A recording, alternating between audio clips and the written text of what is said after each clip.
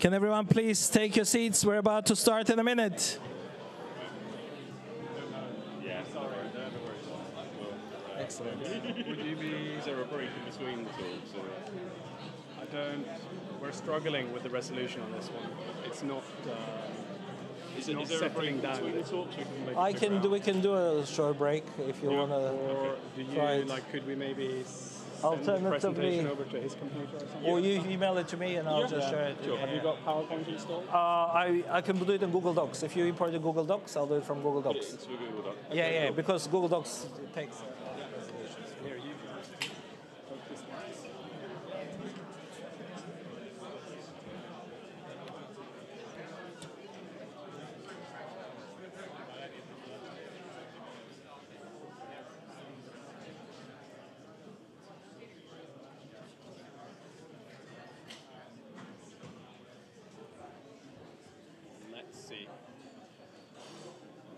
Still hung up on this.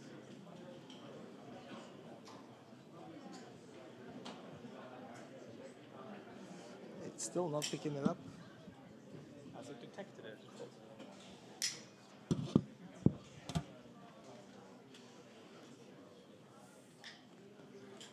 That's annoying. It is annoying. Is it the cable? Because we did try another cable.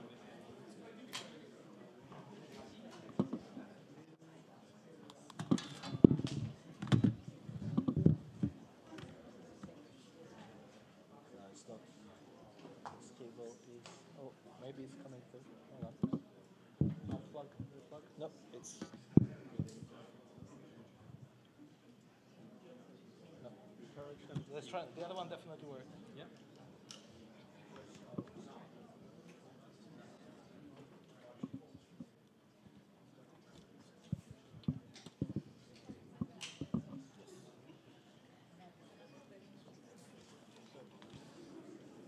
You good?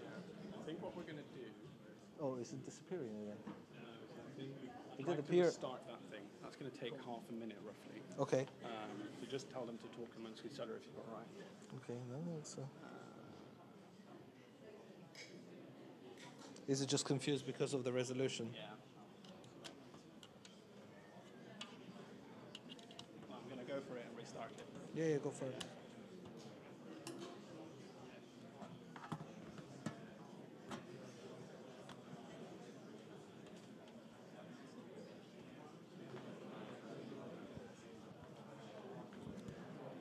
Yeah, let me know if you want me to unplug and plug it back in. I'm not sure why is it showing the... Is it buffering the previous one? Yeah.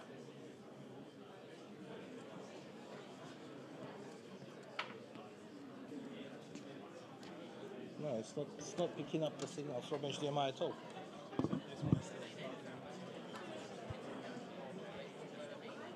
It's still on booting. Oh, okay. So this one just needs to come back online. Then... Sorry? Which bird dogs that one? This is the correct one. Okay, So it's... Aha. There we go. It's online. Well, no, but here it looks like it's just about to show it because obviously the resolution changes. Yeah.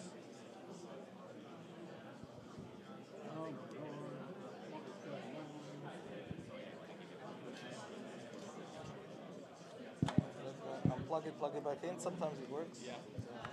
Because it needs a fresh sync from HDMI.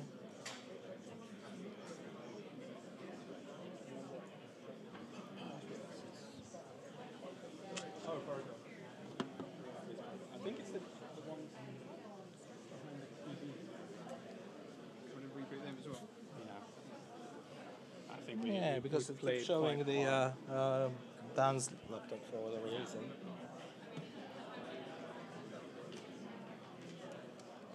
Yeah, that's not doing much. I'm going to restart.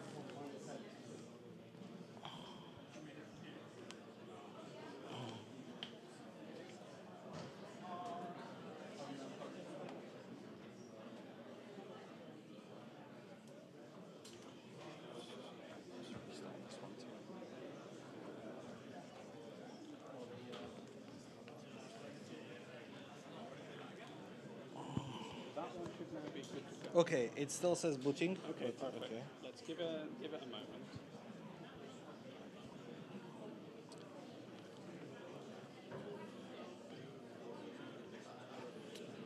It's green, so it should be, hopefully. We can unplug and plug it back in. Okay.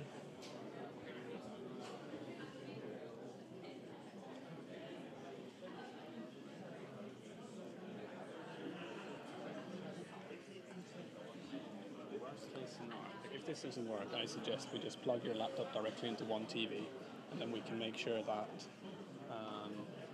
we zoom out on the camera so that we capture you in the screen. And the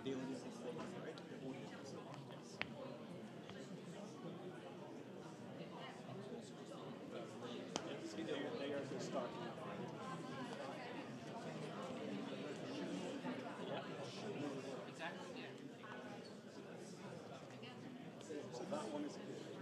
So if you start up your presentation.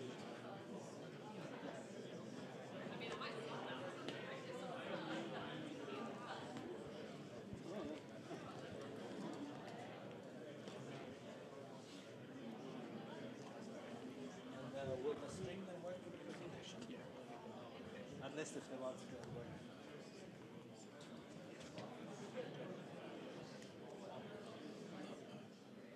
Stuart. I think. Do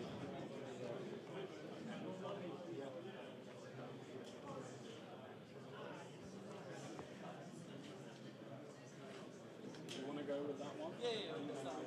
See if I can get this. Okay, everyone, apologies for a bit of technical problems, but we do have one screen up and running, and welcome everyone. Welcome to OWASP London chapter meetup. We are live streaming right now on YouTube, so people watching us online on YouTube, hello everyone. We are today, of course, at this wonderful venue at Monzo, and thanks very much to Monzo for hosting us tonight. In case you don't know who I am, my name is Sam Stepanian. I'm one of OWASP London chapter leaders. We have Andra here. Andra, do you want to wave? Yeah, there's Andra. And Sharif, unfortunately, is unwell, so he's stuck with flu at home today. If you're going to tweet about this event tonight, please use our Twitter handle, which is OWASP London, and use hashtag OWASP London for us.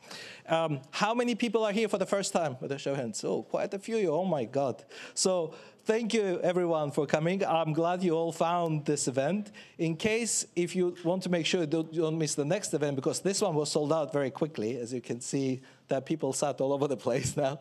So how you can make sure you don't miss the next event, you can sign up to our mailing list, which is available as a link on our webpage, owas.org/London. You can follow us on Twitter, OWASP London, like us on Facebook. We have a Facebook page called OWASP London. We also Meetup, OWASP London. You can watch us on YouTube, LinkedIn, Eventbrite. Basically, you can find OWASP London chapter everywhere. Also, for developers, we do have our channel called Chapter-London on OWASP Slack.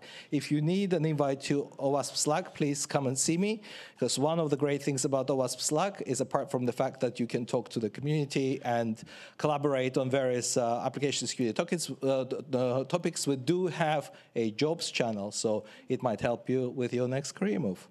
So quick agenda for tonight. I'm just going to update everyone on the news at OWASP. Then we're going to have our guest speaker, Mike Andrews, talk to us about the need for data security. If you looked at this event when we announced that, we were supposed to have Sal Kimek talking to us about open source security telemetry. Unfortunately, due to work commitments, she's in Amsterdam tonight, but we hope she will be able to join us and present here next time. Sal sent a fantastic substitute, Conn, who's going to talk to us about threat modeling and open source. Then we're going to have a break session, Q&A, and then have a break. And then we're going to have Tim talking about synthetic identities and deep fakes and how cyber criminals can basically steal your money, pretending to be you. And then after a Q&A, we're going to the pub, and I will show you which pub we're going to in a minute. Right, let's say I'm going to play this video, and hopefully the sound will work through my internal speakers. Oh, maybe not. If not, let me just quickly check on the sound, internal speakers, because this is the video which tells you about OWASP.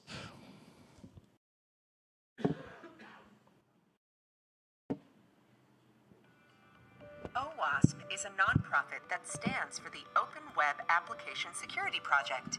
OWASP is a community of developers, technologists, and evangelists improving the security of software through tools and resources. OWASP has 100 plus active projects, and new project applications are submitted weekly. Projects are open source and are built by our community of volunteers, people just like you. Community and networking. There are hundreds of local chapters worldwide and thousands of members. Meetings are free and open to everyone. They include training, talks, and networking opportunities.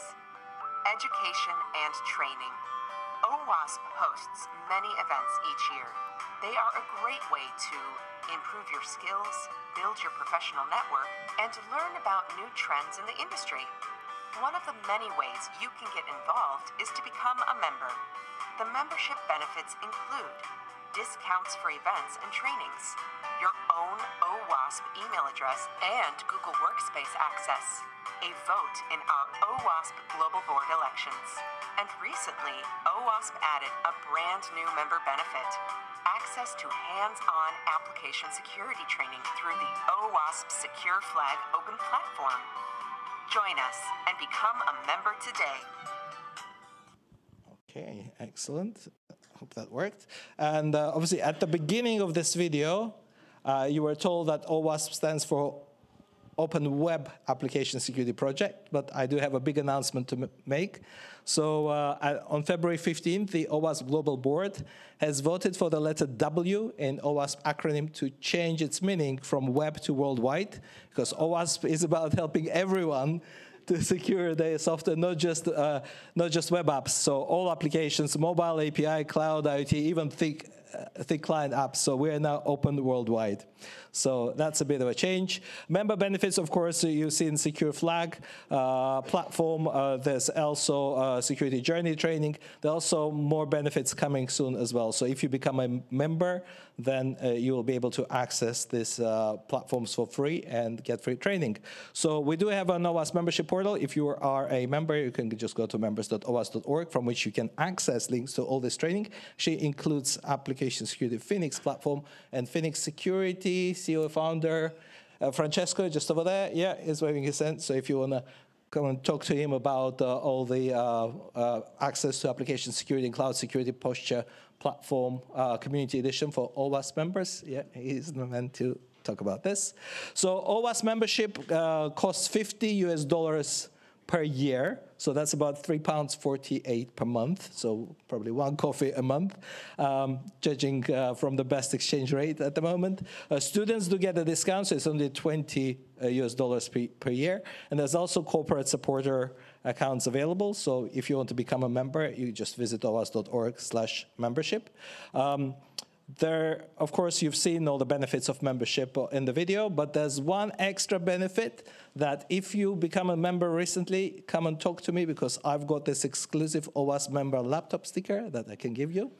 All right, and a lot of people like these stickers, and no one else, no other OWASP chapter in the world has them, because I got the exclusive stash, and these are the last batch. And speaking of stickers, I'm going to do something tonight which we haven't done before. I'm going to give out a digital sticker or proof of attendance NFT to everyone who is here.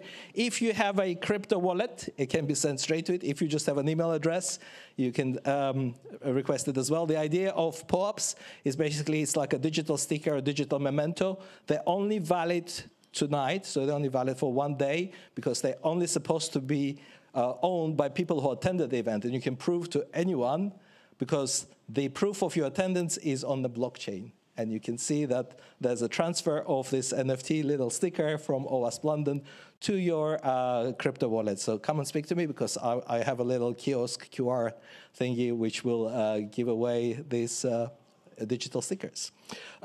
So there are a lot of supporters and vendors which support OWASP. We're vendor neutral, but of course we're supported by vendors. If you would like to see your logo on OWASP pages and support us, please do come and speak to us. OWASP London is blessed because we have quite a few companies who are supporting our chapter directly. I want to say big thank you to all of them, and particularly to R2C and SEMGREP. I think Samu is here. Sam, can you wave? Yeah, she's right at the end. So thank you very much. So SEMGREP became the latest sponsor literally 2 days ago. So they're also sponsoring OWASP London. If you would like to see your logo here, please come and talk to me. Also, big thank you to all companies who hosted our meetings before. And of course, can we give a big round of applause for Monzo for hosting us tonight? So we have Harriet and Vlad. Harriet and Vlad, can I please ask you to come and say a couple of words? So Harriet is the technical recruiter at Monzo, and Vlad is the senior engineering manager in cybersecurity here. Thank you. Thank you, everyone, for coming. Just a few housekeeping from my side, and then I'll pass over to Vlad. Toilets are that way. Fire exits are also that way. If you want to help yourself, there is some T-shirts on the back, and please do not take any alcohol outside of the premise. And I'll just hand over to Vlad for the rest. Thank you. Just a few couple of words to say here. Obviously, I'm Vlad. I'm an engineering manager in our security collective. We take security very seriously and very proud to have OWASP here with us today. Thank you all for attending. We also want to mention that we are hiring, although not all the roles may be available on our site. Please get in touch with anybody with a Monzo shirt, or we have a tech hiring at monzo.com. Also, I'm available on LinkedIn. Please feel free to get in touch. In particular, we are hiring for our red team. We are hiring an engineering manager. We are hiring for DevSecOps, and there will be more roles coming out shortly. Thank you all. Excellent. Thank you very much for that. Thank you. Thanks for hosting. Okay, very quickly, if you want to get an OWASP branded merch, we have a merch store, owas.org/store. That's where you can get branded stuff. Speaking of conferences, there was a great OWASP Global AppSec Dublin conference which just ended a couple of weeks ago. But I am very pleased to say that all the video recordings of all the talks from that conference are now available on YouTube, so on OWASP Global YouTube. There are lots of absolutely amazing talks. Go and check them all out, please. And another big announcement that the next big OWASP Global AppSec conference is going to be in USA, in Washington, D.C., from October 30th. Anyone here from a company would like to sponsor? Sponsorship packages are now available. And actually, call for papers was open and it closed. It's now reopened. So if you'd like to speak at that conference, call for papers is going to be open until 5th of March. So please go to dcglobalappsec.org and click on Submit Your Talk. Very quickly about the OWASP projects, we have over 250 projects in the OWASP Arsenal. One of the latest projects is called OWASP Top 10 CI/CD security risks.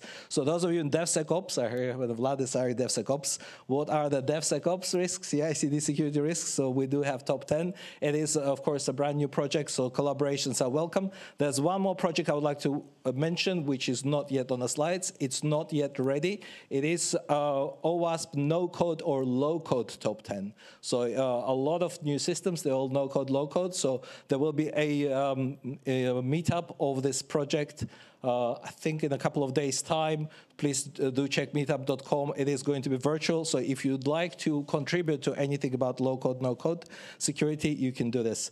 Quick announcement about Capture the Flag. We run Capture the Flag tournaments every year. And this year, hopefully, we're going to have one on 29th of March. So please save this date. It's a provisional date. You can hack your way to fantastic prizes that you can see on the screen. We've been doing this for 7 years, and we aim to continue. And again, if you represent a vendor company who would like to donate a prize, which can be anything starting from a drone, a Nintendo console, headphones, or maybe a bottle of whiskey. Someone donated a bottle of whiskey, and that was very well received. Please do come and speak to us.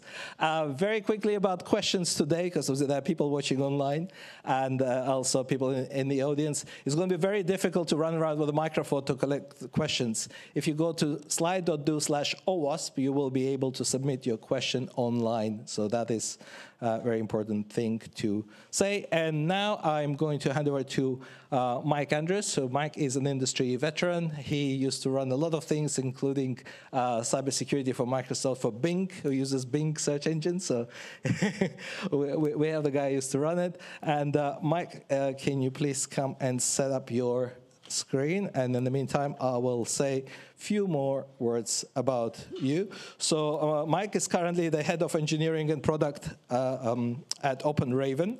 So his roles previously included engineering manager for Microsoft Azure. He's also co-founder of Azure SRE team. Any SREs in the house?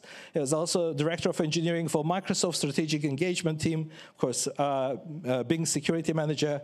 In previous life, he was an architect at McAfee and consultant at Foundstone. That's going back a few years. So Mike has a PhD in computer science from University of Kent, even though I believe he's a resident in California at the moment.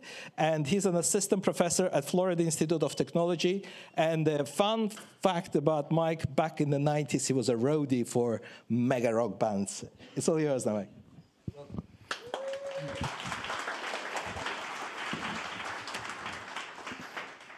Wow. You did your research, Sam. I don't know how I can compare with after I've been bigged up like that. But anyway, this is a lightning talk, so I'm going to keep it short, and I'm supposed to be like the warm-up for the other speakers that are coming. So I'll do my best to make this fun and interesting. So the need for data security. People today are bombarded with alerts and things that they must do. So patch levels, CVE notifications, SIM warnings, SAST issues, compliance deficiencies, the list goes on and on and on. Why are we still chasing them? Chasing all of them? It's because we've always done so. There's a prioritization of these alerts, high, medium, low, but they're still usually treated exactly the same. A high is a high, we're going to get to it now. A medium, maybe someday.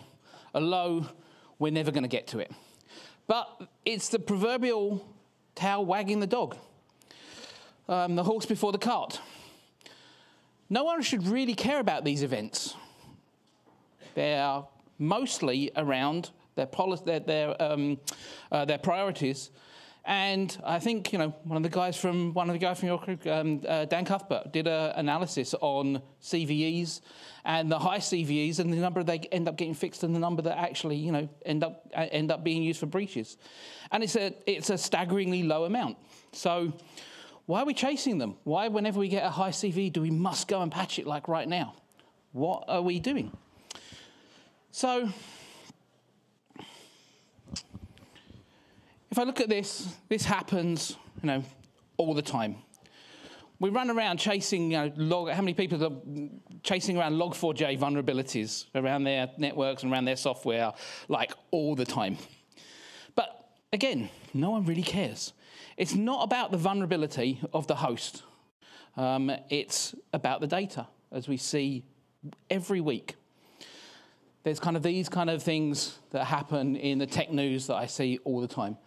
I particularly like the one in the middle. Guardian staff forced to work out a former brewery after ransomware attack. I'm not sure that's such a bad thing, but anyway, for the staff. So anyway, this hasn't always been so. Why is that? Because as Willie Sutton says, that's where the money is. There's only really three things of value in a computer system. There's the compute, there's the network, and there's the data. There used to be money in all of these, in these things. Like when you get a foothold into a system, you could use their compute for bit mining, for spam. You could use the network for DDoS attacks and things like that. That's not necessarily the case anymore. There's a lot of mitigations for them things in place. And the prices for criminals to use them kind of things have dropped. So like, Bitcoin price has dropped. Why are you mining for it now? The price for a DDoS, if you've got lots and lots of thousands of servers, right? The price of that was dropped. So they go for where the money is. Get some good data, and there's money in them hills. Times have changed, but we haven't. We're still doing the same things, even as computing is going through one of the biggest changes that it's ever had, the move to the cloud. So I wondered why things are different now.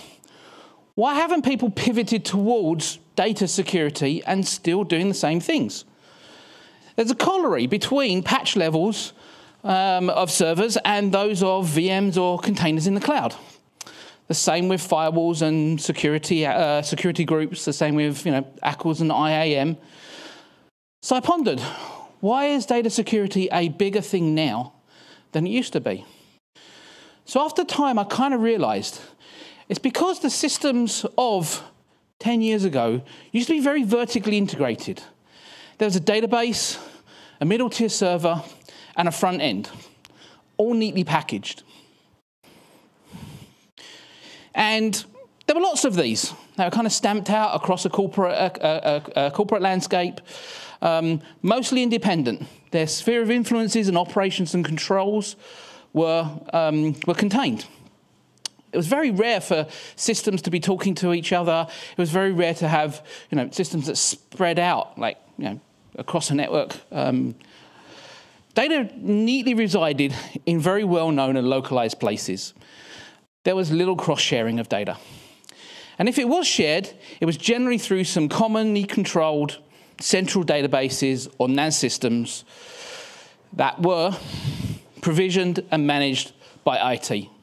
Oh, no, sorry, not that IT, different IT. They had the keys to the kingdom, and if deemed worthy enough, and they blessed you with some database somewhere or some extra storage, or maybe if you're really good, some extra or more capable or better servers. But that's not what today's systems look like.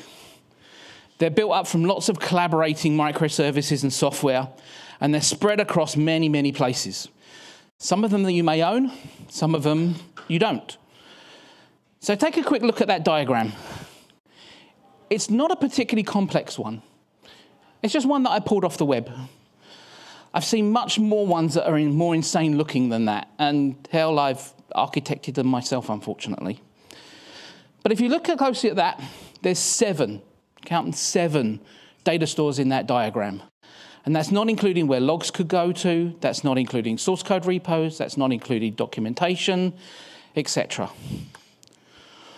All of these provisioned and available with a few clicks of a credit card.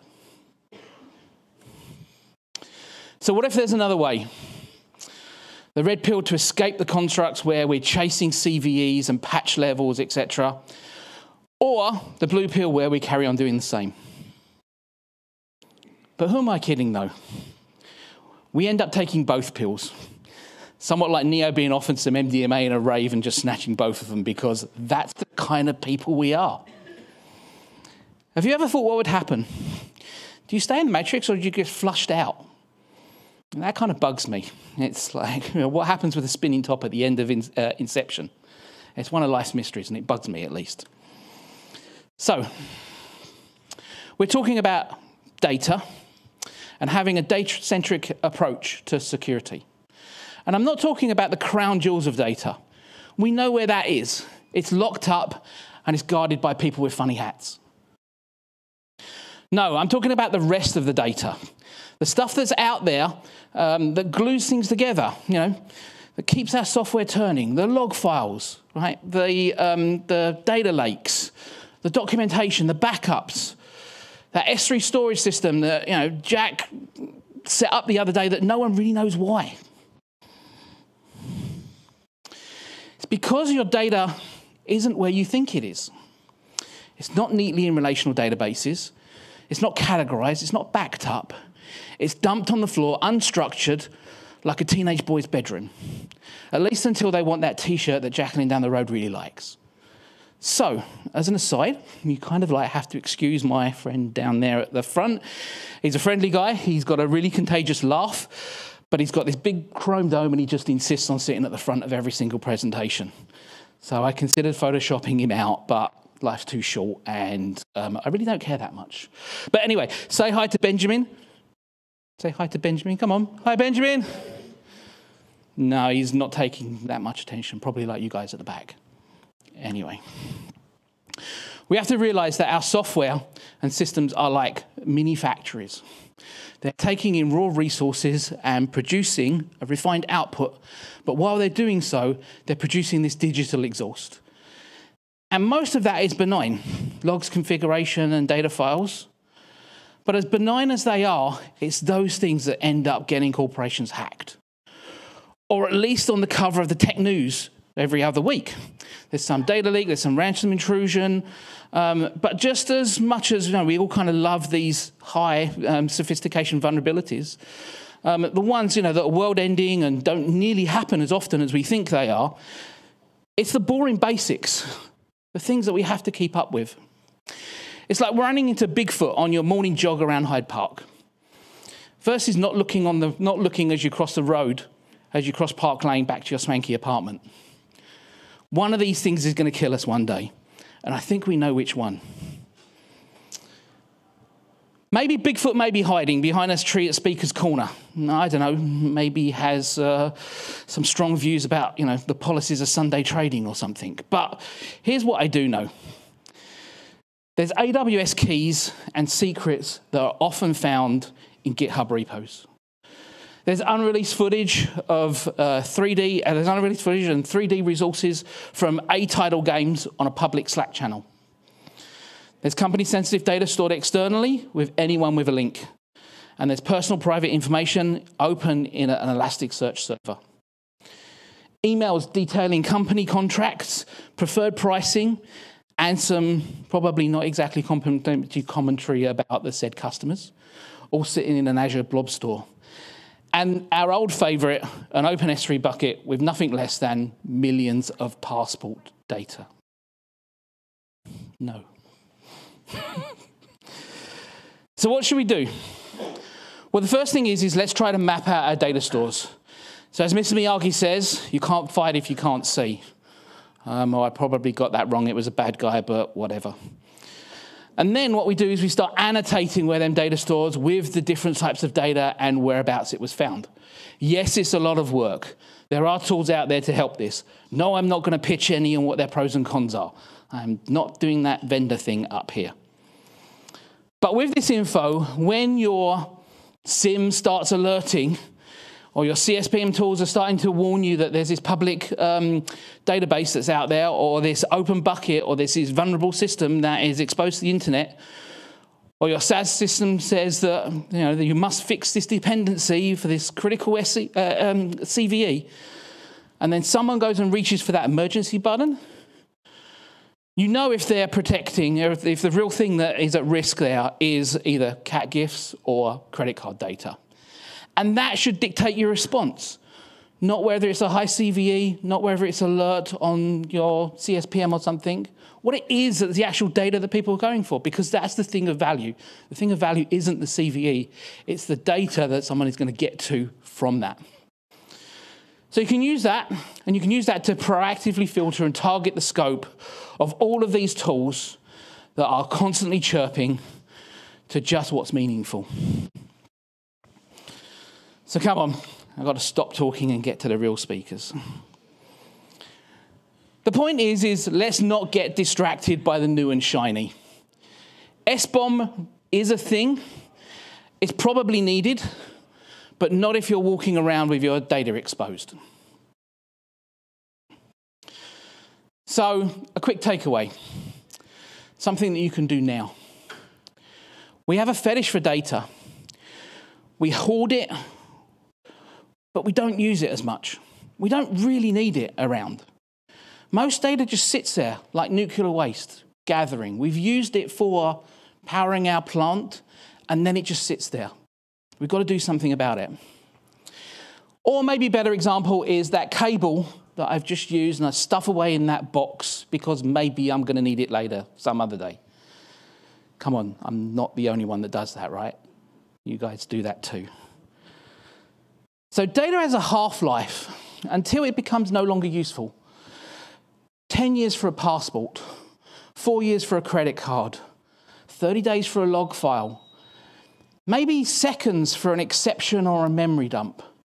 Until that time, data's just not useful anymore. And keeping it longer isn't necessary, and it's just adding risk. We can't be golems, craving the precious. Data is evil. It corrupts, and it gets us into all kinds of problems. If we know where the vulnerable data is, how it's used, how it's useful, how it's protected, then we can manage it. That may be securing it, or it may be throwing it in Mount Doom to get rid of it. But we have to get them back to the Shire, and we can live good, happy, simple lives once we can manage the data that we've got, and we've got rid of the stuff that we don't need. It's not easy to do. But when I'm asked about data security and remediations, it's the most simple and straightforward one out there. Take out the trash. We end up becoming happy because it's less to manage. Our bosses are happy because it's less risk. Our accountants are happy because it costs less money. Jeff isn't happy because you aren't paying for them AWS storage that you're not going to use, but fuck that guy, he's got enough money. And that's it. I'm Mike Andrews, I'm the head of engineering at OpenRaven.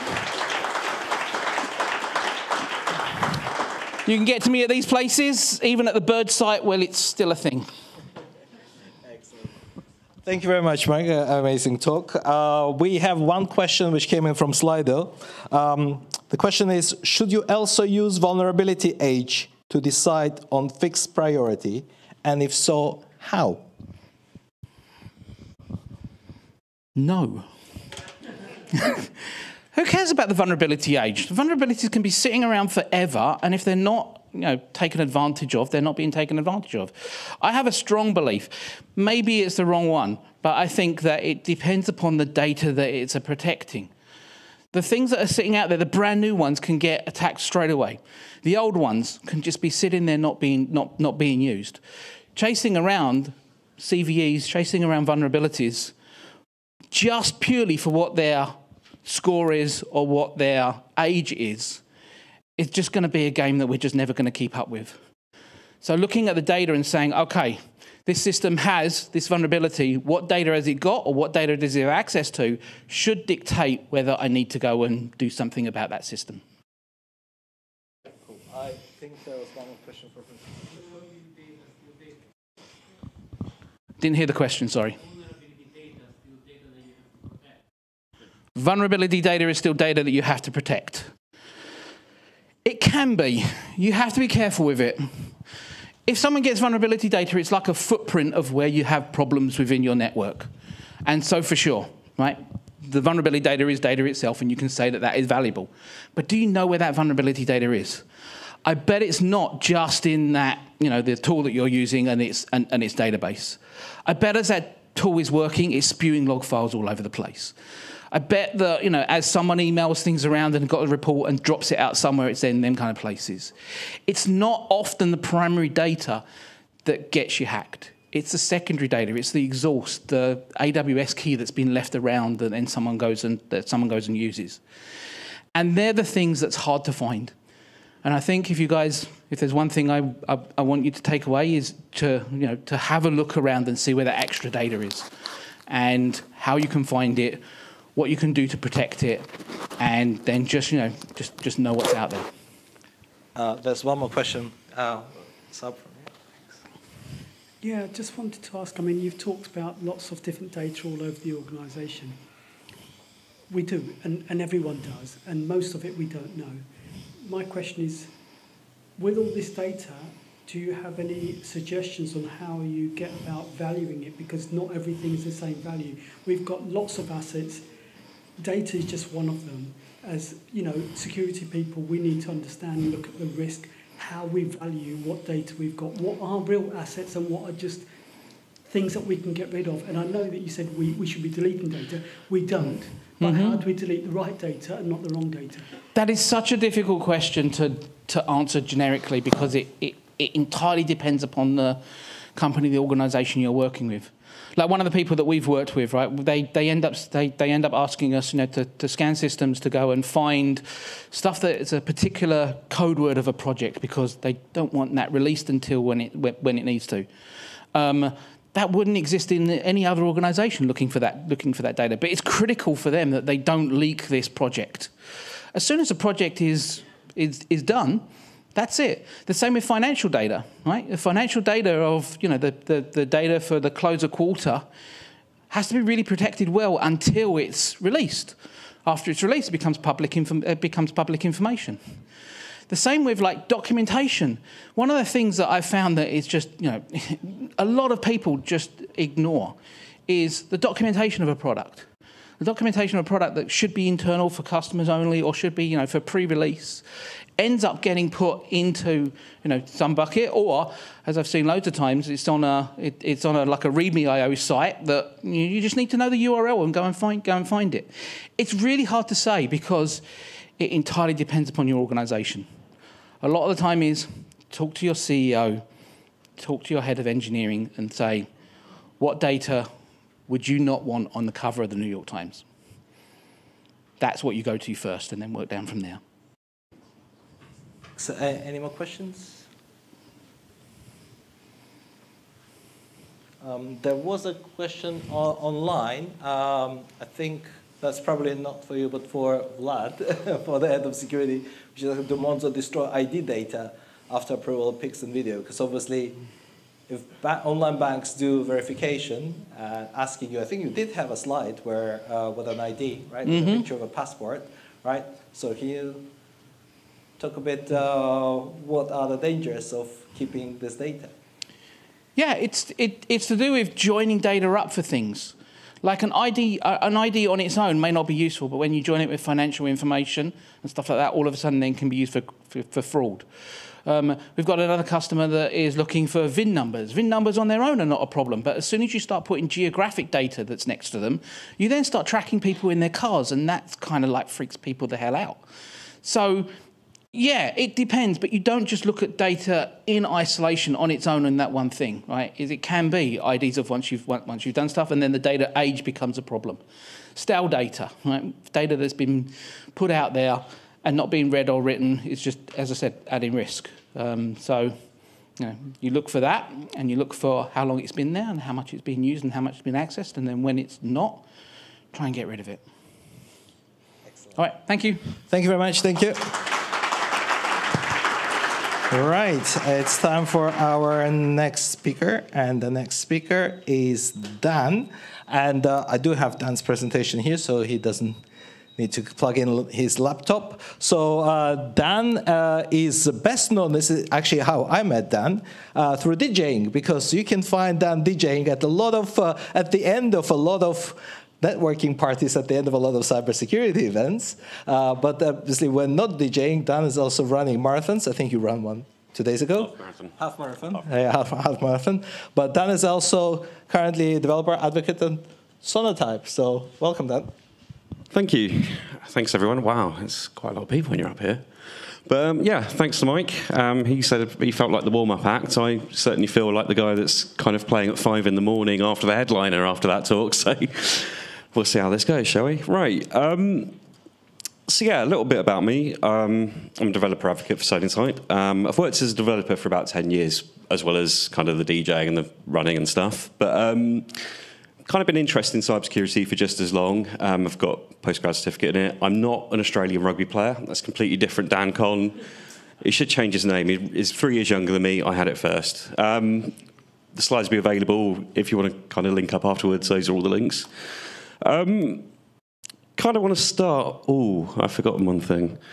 But that's all right. We'll go on with it. I wanted to start with kind of my OWASP journey because, well, I'm here, right? I don't really do AppSec for a living.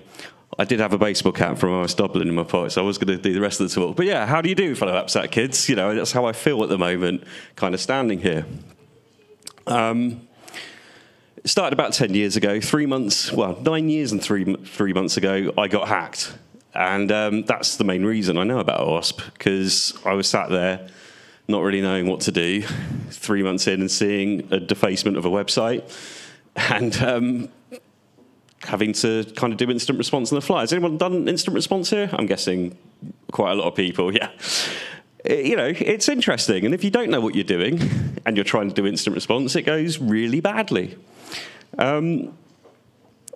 So after that, which was quite some time, I found out, I was in a position where kind of everybody above me didn't actually know what secure coding was either, because 10 years ago it wasn't really that well known about, rightly or wrongly.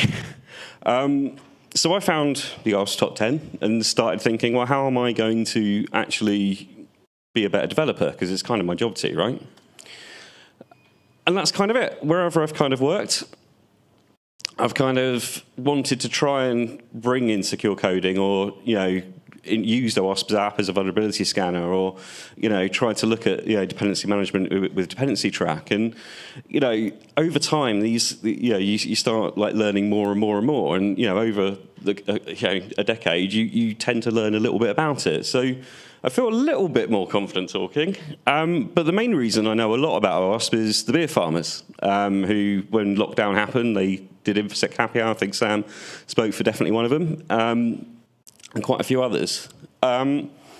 So I think, like, you know, where you have the thing where, you know, to raise a child, it takes a village.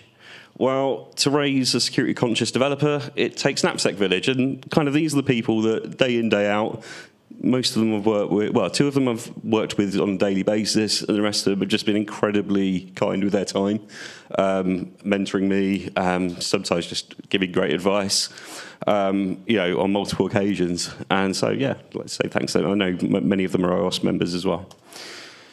So, what is threat modeling? Who doesn't know what threat modeling is in the room? Anyone? Cool, there are a few. Right, okay, so we'll go through very briefly. Found this article, first paragraph on the OWASP description of threat modeling. Victoria Drake, threat modeling works to identify, communicate, understand threats and mitigation within the context of protecting something value. You know, so basically that's it. That's all you're doing. You're trying to protect something. So, as Mike was saying earlier, you know, you've got data. You know, that's actually probably the most valuable thing you need. Everything else, yeah, is still important. You've got to fix vulnerabilities. It's, you know, there's, well, we'll go on to that later. But, you know, on the most part, you want to protect data, you want to protect assets. 4 main questions. Threat Modeling Manifesto came out a few years ago. Again, another OWASP thing. 4 main questions you ask. What are we working on? What can go wrong with what we're working on? What are we going to do about it? And then at the end of it, did we do a good enough job? And if you didn't, let's go back to question 1. And yeah, you know, it's done with every, you know, as diverse a thought as possible. You know, everybody has different ways. You know, if you have actually people in the threat model that aren't just security engineers, you get very different set of knowledge around how things work. You know, I think quite a few times I've done this. You know, we've done threat modeling as a group and had, like, you know, somebody that's kind of new to development, and they'll bring out some really good insights into what a system does because they've just gone through a uni program or boot camp, and they aren't really stuck in, you know, a way of working that they've been working in for like 5 or 6 years and kind of making excuses for things that are, oh, that's just the way it is, you know, so we don't really need to worry about that too much. And yeah, security should be for everyone. So that was a bit of a ramble, wasn't it? So now we get on to what we're actually meant to be talking about. So modeling threats in the open source. So open source has got loads of threats. You know, one, we consume loads of it. Supply chain attacks seem to be increasing like, well, 742%. That's a huge increase. And even if what you build in the open source community is really secure, chances are you're pulling in something that, due to a transitive dependency, you're actually bringing in a vulnerability of some kind. Further to that, there's legislation in the US, in the executive order, and also, hopefully, that will change by the time it gets published, but the Cyber Resiliency Act, which is kind of making, well, suggesting that maybe open source people could be liable for, you know, what they build, you know, which we all know normally the warranty on these things is as is because it's doing a good job, right? It's helping people. So I think, you know, in some ways, if this legislation goes as is, we definitely need to think about these things. And what else is the problem with open source? Well, it's very difficult to model because I think, again, you know, I love that you're actually a start our talk because it's like, oh, yeah, that. You know, as you say, like traditional architectures, you know, you have like MVC models in software, you know, very well understood. Open source, you might 1 minute be in an MVC module, you might have your library pulled into some bigger library, you might have a Kubernetes cluster. You don't actually really know what your hardware is underneath. You just know that your product's being used, and how far do you kind of model around that? You can't, right? It's kind of a bit impossible to cater for every single use case that your product would, or not product, but your project would be envisaged in. So on top of that, actually all three of them. So so what we did was with one particular open source project, which is used in a CI/CD kind of pipeline. They were trying to pass CNCF graduation, and they got very far. And actually, it's a very secure system. It's just that what they maybe had, they had kind of not really identified everything really that they could have. So how do you find a way of trying to explain what threat modeling is, try and get people engaged, and have them participate, and also save a lot of time because it's people's spare time that they're doing this in, right? Well, tools. So what tools do we have? We have like the OWASP Threat Dragon. We have PyTM. We also have not an OWASP product, but it's the one we use, which is Fragile. Any one of these could have been used. It wasn't, it was literally trying to think of why we actually chose one.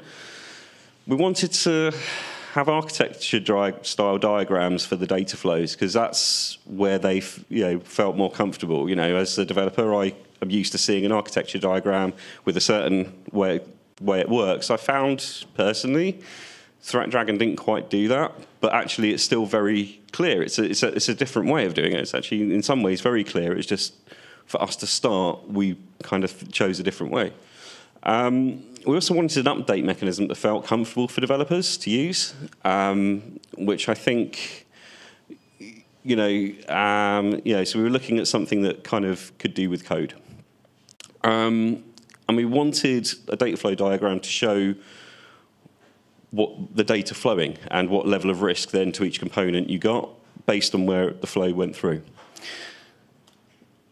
So we chose Fragile. So why am I at an OWASP thing talking about Fragile? Well, it's actually quite good. A few years ago, Christian Schneider brought it out. I think he demoed it in DEF CON. It uses YAML to kind of model the architecture. And I think it's a really good use case for that. It's highly updatable. It's very quick. And you can also have the relative attacker attractiveness for each module, which allows you, once you see the percentages, you can then see the data flow, and it says, well, this needs looking at the way that you're connecting to the different elements is, this is what you should be looking at. So, the higher the RAA in theory, the more interesting it is to compromise an asset. It's written in Go. It can basically be run on a command line as a REST server, Docker container. It's very flexible. So this is kind of what we ended up with. As I say, you code with YAML. You have, you put each of kind of these elements in. So here we have like a build time boundary. Within a boundary, you'll put the particular element. So here we have like a Git client. We have the build pipeline through GitHub Actions. Over here, we have like Kubernetes cluster within the host. We also have the Argo CD namespace, and then the rough Kubernetes network, what we think people might use. I mean, it might not be that. It might be that we've made some huge assumptions, but you've got to start somewhere, right? And this is essentially it. This is what we've got at the moment, and it's taken a couple of months to get here. We've been meeting kind of every couple of weeks. We say, right, what have we got? We have some risks. They are output as a PDF, along with this. That's what we like about Fragile, is that this is kind of generated, self-generated basically from the YAML. So we didn't draw any of this. This is all done like that. So that's one way of looking at it.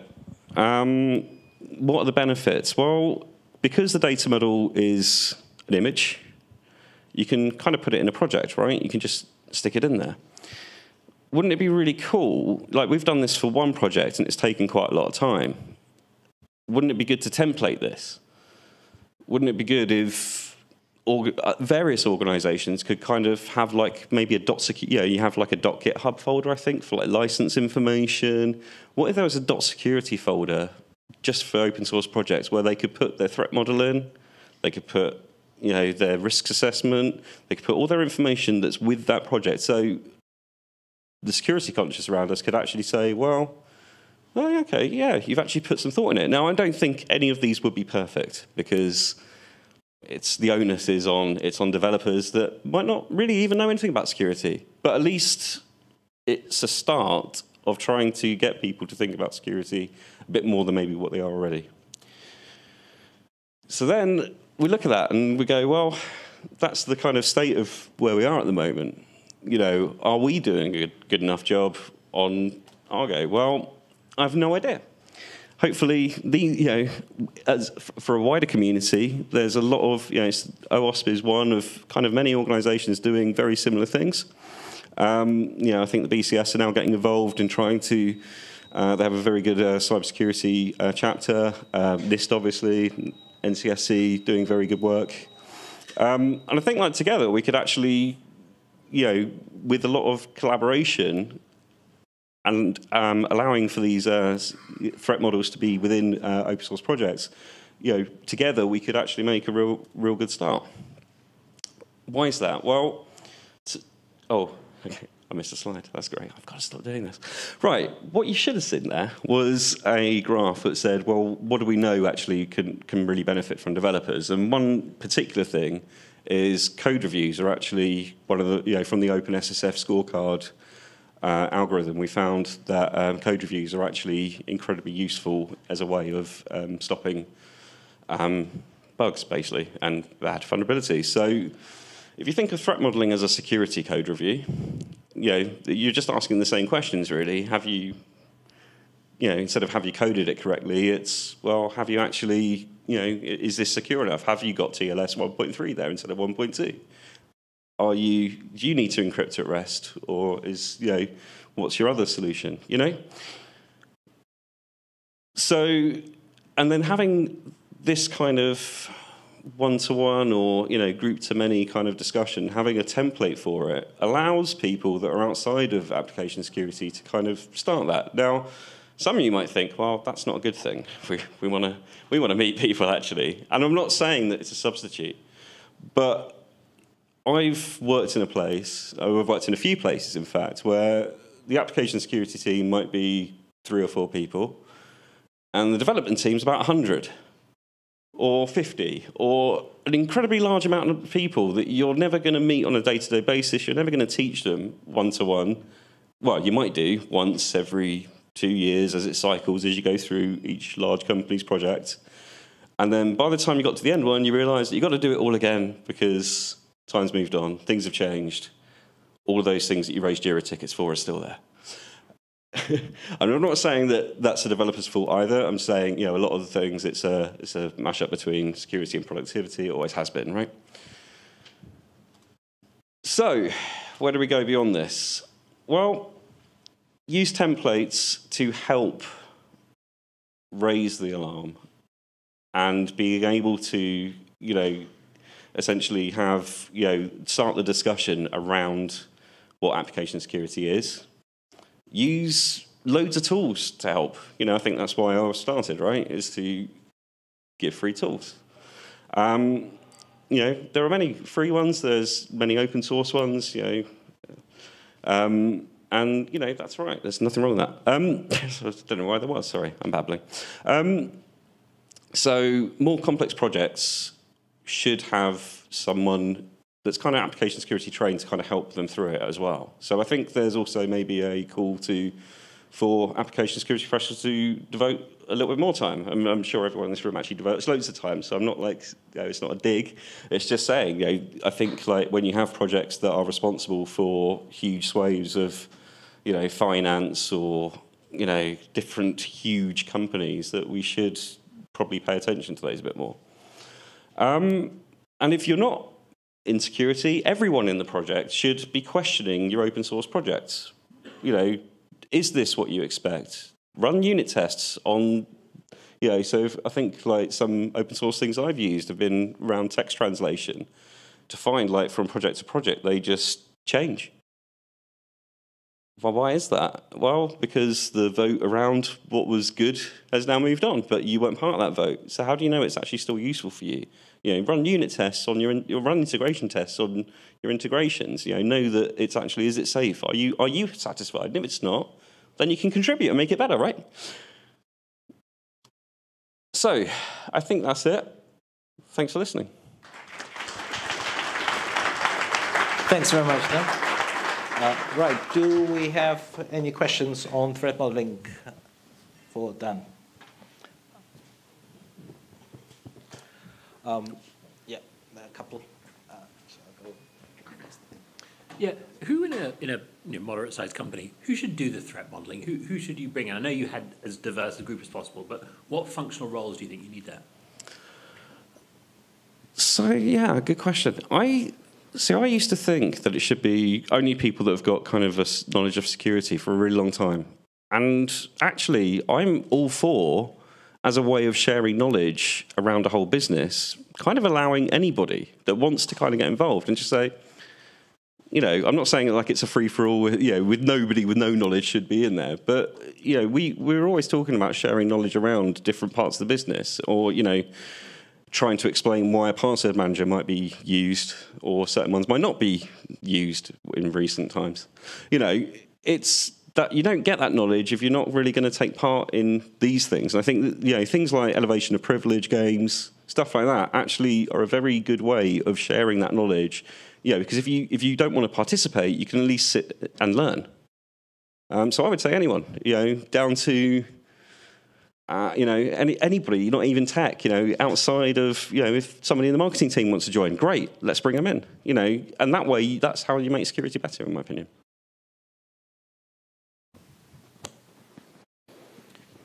Threat models for complex systems can be incredibly expensive to produce. You have some security people in the room, you have some senior engineers and architects, maybe your marketing person. So how do you know you've got the ROI on it? How do you know that you've done a good job after spending a couple of hours, maybe even a couple of days, sitting in a room? How do you know that you've done a good job at the end?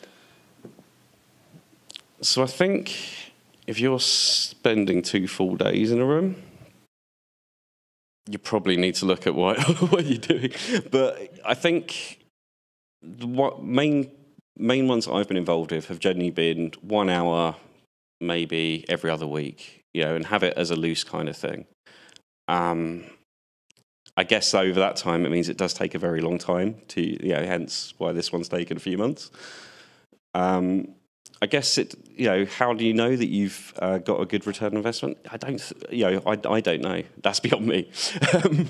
Do you have any suggestions or no? Yeah, I think that's the thing. I think for me, it's the return on investment would be, I mean, I would say that phishing emails get answered correctly, because even then you've got a good knowledge of cybersecurity that's kind of increased. But are phishing emails even, you know, valuable? That's another question. I think really, if it depends what your goal is. If your goal is to try and educate developers or, you know, the wider business around what your business threats are, then surely that's a return on investment in itself. Hey Dan, good one. So threat modeling is extremely complicated, and you can take like any threats on a catalog and it can be like infinite time, and you can spend not 2 days but 2 months to actually threat model a complex system. So can we reduce the scope of a threat modeling by automating some element of it and maybe unifying some of it with, you know, data management? What kind of data do you have on a system? What kind of vulnerability do you have? And then focusing on actually threat that you can't really model. I mean, I think this is yeah, great statement and question. I think this is the thing. Like, you got to start somewhere. I don't think like you can boil the ocean ever. And I think a lot of models try and do that. You know, it's like we want to know all the threats. We want to tick that box on these kind of you know, all this. You know, certificates, and we want to say, yes, we're this, we're Cyber Essentials Plus, well, that's us. And I think really, if you're kind of doing it as a benefit, you kind of just got to look at what can we do right now? What is the most important thing that we need to know how that works? And normally it's something like an authentication system, maybe. That would probably be the first place, or something that, you've got high data value, your API. And then once you've kind of know roughly what's happening there, then maybe then you can expand it out. I think in particular for open source stuff, it's, which ones would you focus on? Well, the ones that are used the most. But then also through automation, it might mean that, if you do have these templates, that then you can, smaller projects, as in, everyone's seen the XKDC with the, the one guy in Nebraska, right? And, he's not going to have like a comprehensive threat model. One, he'd be doing it on his own. Secondly, if he could have somebody there, it's incredibly time consuming. So having something that is like, well, look, this is a rough template. We think that your project's being used in this way. Maybe that's better than nothing. And then if someone else has some free time, they can overlook it and go, oh, yeah, you're right, or you might be wrong, But then at least then you're opening it to a discussion. Any more questions? Yeah, this one.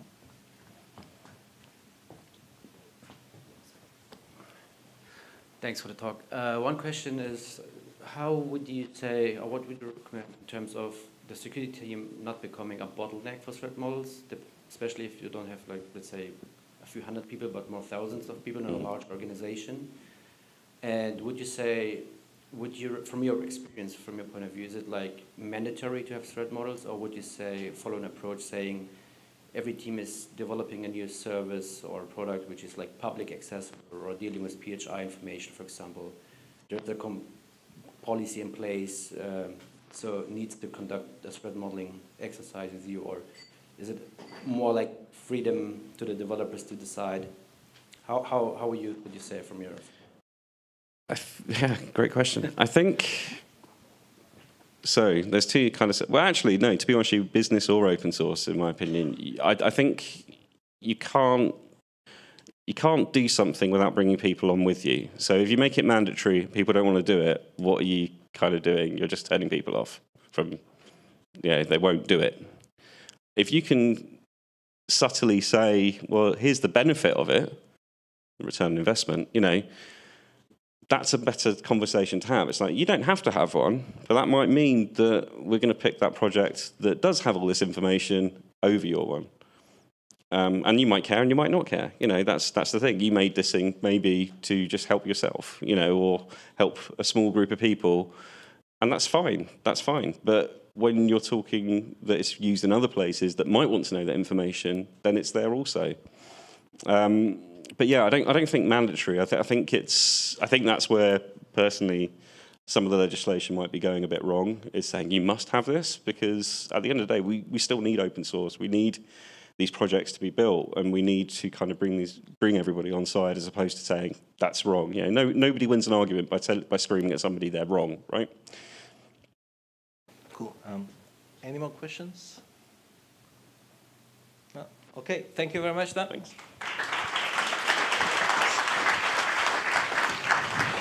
Right, we are going to go into a short break, and just a quick reminder for the break is that the toilets are at the back at the first door, so don't go too far. And yes, if you would like to have a digital sticker and an NFT, come and see me. We'll be back in 10 minutes.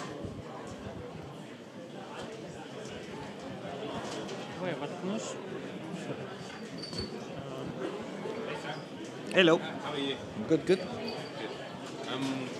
First question is to have a digital sticker. Yes. Second question is that I remember that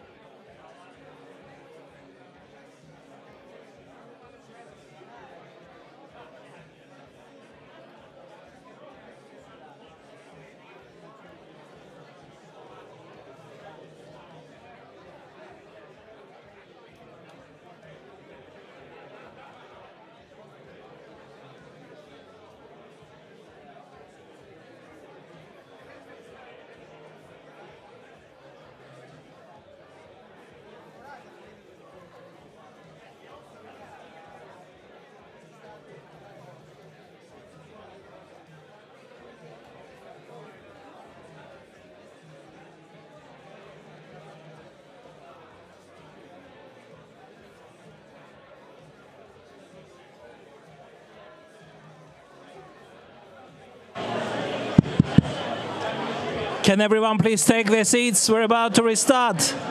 We have the next talk about deep fakes and how bad cyber criminals hack into your bank account using deep fakes. Please take your seats now.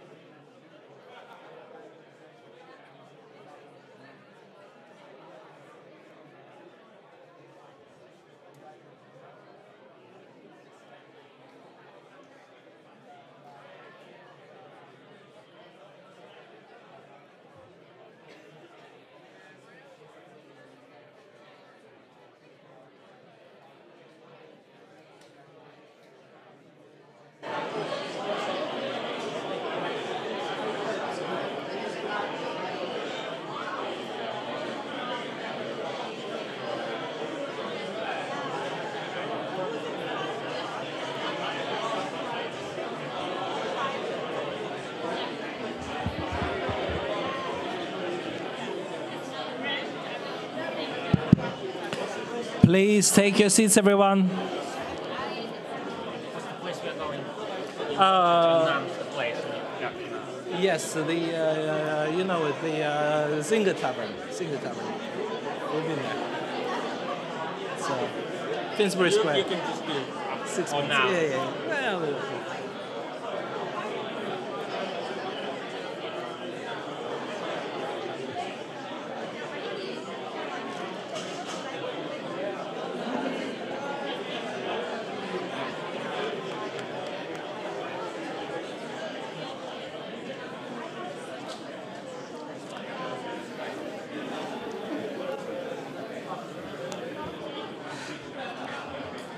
Well, okay, everyone, we are going to see a talk from a real-life Russian hacker. Everyone is scared of Russian hackers. Have you seen one in real life before? So, Tim Yunusov is an ethical Russian hacker, and he's very famous because he's been hacking stuff for a long, long time. And you can check back one of his talks from Black Hat 2013 when he was talking about things like PHP session ID hacking and XML, XML vulnerabilities. But then Tim switched into the payment system hacking, and he discovered vulnerabilities in Visa, in MasterCard, in almost every single cash machine, ATM, and manufacturer, and every single little widget that we use to pay contactless these days. And Tim is actually is speaking at OWASP London for the third time tonight. First time he presented with Leanne Galloway. They had a talk on how to hack an ATM, a cash machine. They had a fantastic talk showing how they actually failed to put an ATM into a Ford Transit van because it literally went through the floor. Then the second talk was at Revolut where Tim spoke about, again, it was a talk entitled Hack In, Cash Out. Again, how the cyber criminals can steal your money from your bank account. And tonight we have Tim again speaking about synthetic identities or deep fakes and what can be done with them. Welcome, Tim.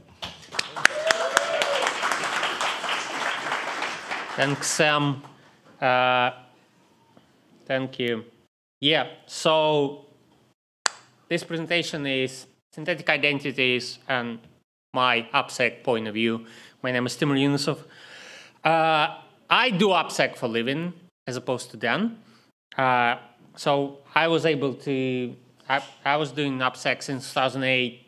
I was able to somehow hack ATM's point of sales, Visa, MasterCard cards, Google Pay, Apple Pay, just staying within AppSec kind of black box approach.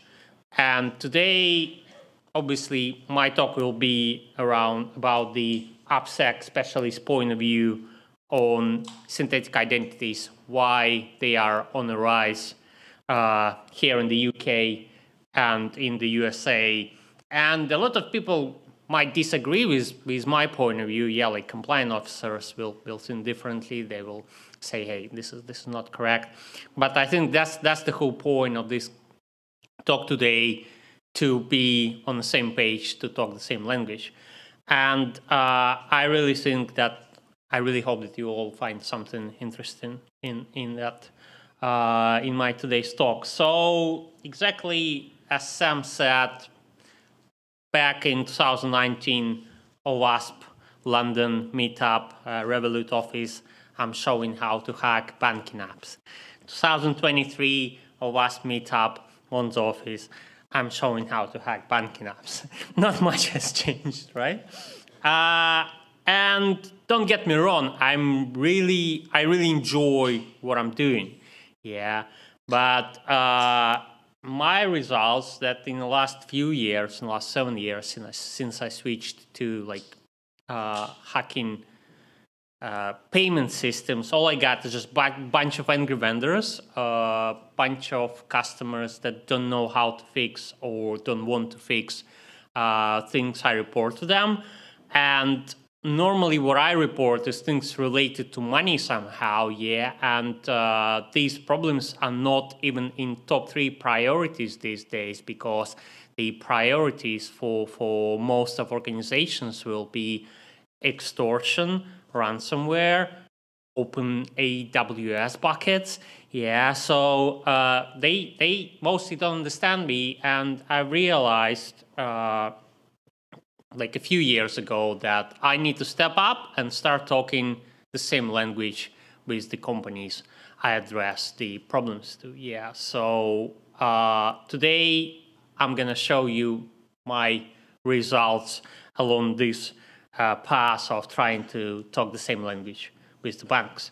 So what I mean by talking the same language, well, first of all, obviously, as I said, vulnerabilities are everywhere. We have this vulnerabilities fatigue. No one cares about them these days. And basically what we need is we need to switch somehow from talking about like bugs, exploits, attacks, to more business level of like risks, threats. And if we are talking about banks, in my specific case, obviously fraud. Yeah, and I was doing some kind of training workshops that's called bug bounty in payments for hackers, telling them exactly the same thing, how to deliver your findings and leverage your findings to the banks, to fintech, for them to understand you. So I think that's a good time for a disclaimer. Yeah, opinions of my own, do not represent or express views of my employer, who mostly doesn't even know my opinions on these topics. And today I'm going to talk about 3 types of organizations. Yeah, the good, the bad, and the ugly. And my ground rules are, now these days I'm trying to ignore bad and ugly, who are not receptive, who don't listen to what I'm trying to say, and work mostly with the good, because there are plenty of them. And for the bad and the ugly, I don't actually have any problems with sharing findings that I reported to them and that they were later ignored, because ultimately it's like with 0 days. Yeah, if 0 days is actively exploited, there's no problem for companies like Google Project Zero to publish more technical details about them for the greater good, yeah, for the greater good of the much broader audience. But I still would like to say that it's quite an imperative not trying to violate the law. Try not to violate the law for whilst whatever you do. And even if you actually try not to violate the law actively, it still somehow can slip and backfire. And I'm going to show you today how this happens from time to time. So the good, the bad, and the ugly, not specifically in that order. When I moved to the UK, I opened something around 30 different fintech apps, applications, accounts, just to see what's there on the market. Yeah, and some of them at times had bug bounty. Some of them proved that there's no point of trying to interact with them. But I think exactly 2019, OWASP London, I was sharing the story about Curve, a startup there, and then my research called How to Lose Money During Payment Research. And they were quite bad at times. So raise a hand who knows Curve or who has a card of them. Oh, that's quite good, yeah. You have it just because I asked you to open it for me. It's really nice card. Amazing startup. I'm a big fan. Yeah, I don't have any beef with them, although I talk about them recently very often. It's probably too much. Need to stop. So for people who don't have Curve, the main idea is that you order a card, you add a bunch of your other cards to that card, and you choose from the mobile app which card to use for the next payment. And works great. Yeah, well, now they allow you to have only 2 cards attached within the free account, but still. Yeah, so that was amazing startup. I started using it a lot, and after that presentation in 2019, they announced bug bounty, which lasted for 6 months. Sent a lot of things there. Even I think I even got some money from there, but nevertheless, yeah. So and that was just only the first sign of a really messy InfoSec approach. So they had a constant rotation of the security staff. I've seen 3 CISO since then in their team, and I don't even have time to get hold of them. Yeah, by the time I send something to them, they already have different teams. But I still try, honestly. Yeah. So last reports I sent them was, I think, November. Another thing that I've noticed, there was an article in 2019 in Business Insider that claimed that only 15% of Curve accounts were ever used the Curve card. Yeah, which was quite bad for their image. So what happened is a week after that announcement, I got a notification in my Curve app saying, spend £5 within the next month and we will send you back your £5 or a tenner, I don't remember. I was like, wow, that's a move, guys. That's a really move. And after that, they decided to collab with Samsung Pay. Who uses Samsung Pay? Raise a hand. Yeah, I see.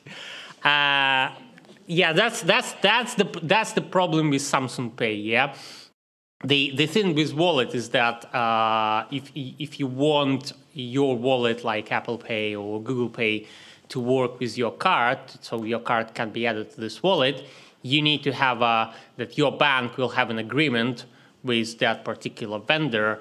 And not many banks really wanted to have agreements with Samsung for some reason. They were thinking, okay, we have plenty, we have Apple and Google white water. And they struggled for quite a while, and they decided, okay, we're gonna do a nice move. We're gonna make a contract with Curve, and every card you try to add to Samsung Pay, if your bank does not support Samsung Pay, we will automatically enroll a Curve card, add your card to the Curve account, and here you go. You have a Samsung Pay, working Samsung Pay. That's quite good. Brilliant idea. But along this process, they completely wiped out the formal KYC, know your customer. Yeah, so you don't need to send proof of address, proof of identity, any documents in that form whatsoever. So what you need is just enter your first, last name, address, and the date of birth, and you will either get a approved and already issued virtual card or not, if some database information doesn't match. And they call it a progressive KYC. And progressive KYC means that this is going to work only until you will spend your first 100 or 200 pounds. But obviously, if you can get a hold of hundreds, thousands of accounts, first name, last name, date of birth, address, there is no limit of 100. You can issue as many virtual cards as you want. These days, they allow you not even to send the physical plastic to the original address, which is very handy. And yeah, so ultimately, it's a really bad, shady practice, I would say. But guys think that, well, you know, it's not a big problem. We're still within the compliance requirements. So what's the problem? Yeah, and I was able just to find all of these things and more just because I asked myself a question: how do I simulate fraud in that specific organization? Yeah, because I really wanted to talk the same language with the bank. So I was never able to talk with them the same language. They just fixed some vulnerabilities. Some of them are still working, and I just moved on. Moved on to the idea of anti-fraud threat teaming exercises. Yeah, so as many people are here, as many ideas of what red team stands for, I think there is. But for me, red team, especially anti-fraud red team, is and the main difference between like pen tests or product security is we see this financial organization and we break down to the ideas of like how exactly criminals can steal money from their organization and bypass their anti-fraud rules. And which is more important is that what bank have to do to stop this happening. Because if I can take a knife, go to CEO and just force him to send money to me, well, not much you can do from the security standpoint against this threat, yeah. And so the whole idea for me was just like stop talking in terms of XSS and SQL injections, yeah, and run headers and start talking about like threats, attacks related to money laundering. So, but because we are talking about threats, like the first step would be threat intelligence. So I went to dark web, start looking at what people are up to these days, criminals, what they do, how they steal money from banks. And at the times, I did not know that actually the UK, one of the worst regions in terms of KYC compliance. Yeah, so if you will have like one big European bank or fintech, you will find on the dark web only offerings around about the UK. You won't find that they will open you fake accounts or like saving accounts in Germany, for example. Yeah, it's really something to do with compliance and like these checks that are in place in different regions. But yeah, that's the case. UK, in that sense, across Europe, is the worst. So yeah, so I had a look what's going on, what banks are on the market, which apps I have, which security guys I know, to reach out to them and start talking to them like, hey, do you want this, do you want that? But also want to say that the same things actually happens with business accounts. Yeah, so 3 weeks ago, I was able to open a business account in one of the biggest payment processors in Europe. and I can take payments, receive payments to my bank details, and don't even know that I'm not even allowed to have a business entity in this country due to my visa limitations. Yeah, not only I don't have this business account, obviously, yeah. So this is how messy things are in some of the European countries. And I really like this guy, Graham Barrow. He writes about Companies House, UK Companies House mess constantly. Yeah, this is one of my favorites. Yeah, like Chris Elliott Zuckerberg, the guy who was born in 2002, opened and established in October 2022 two organizations, Instagram Limited and Meta Platforms Limited. And he just posts these things day by day, every day. Amazing guy. Yeah, like Twitter, LinkedIn. Highly recommend you. So once I settled with the customer, find out the customer who really is keen and interested in what I'm doing.